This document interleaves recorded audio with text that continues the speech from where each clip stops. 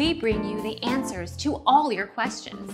Be better than others. Enjoy the benefits of knowledge. Accept the answers from us.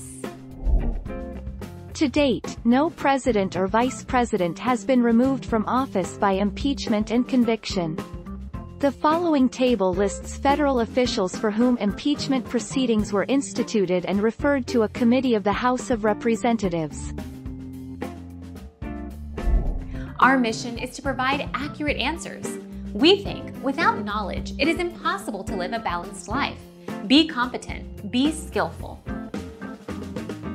Thank you for watching. Don't forget to subscribe and hit the bell notification.